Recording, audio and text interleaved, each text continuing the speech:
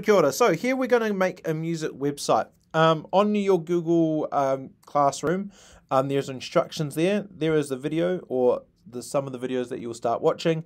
This is the folder that we need to access.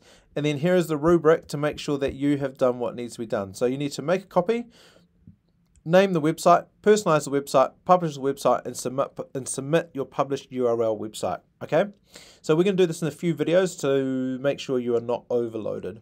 So number one, I need you to click on the music website page. Now, yes, you can view this website. So if you open it, you should be only be able to view it. You can't edit it. Okay, this is a reason. So then the template then works, and so you can then grab a copy of it. Instead, what I need you to do is you are going to right click. You are then going to make a copy. So right click, make a copy. It is then Google's telling us at the bottom that it's creating a website. You can either click on show file location, or you can go to recents and then it will appear in recents. Okay, so then if I click on this, it will then allow me and shows me the editing website. Okay, so the editing website. Now, what I then need you to do is I need you to change the file name. So we're going to get rid of the word copy of because it's now your website, and we are then going to get rid of the arrowheads. We are also going to get rid of username, and I want you to type in your school username. So mine is LAU because that's my last name, and B is my first initial. Okay, so it's Laubeth. Then I also need you to do the same here.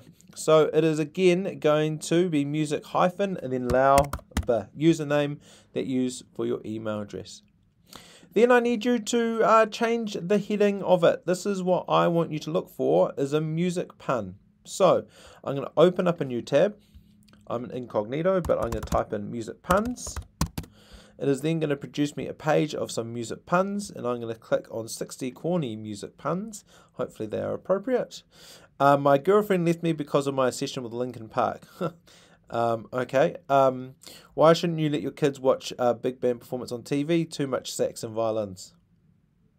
I quite like that one, even though it is slightly inappropriate. A music told me he was going to hit me with the neck of his guitar. I replied, is that a threat? So I'm going to copy that.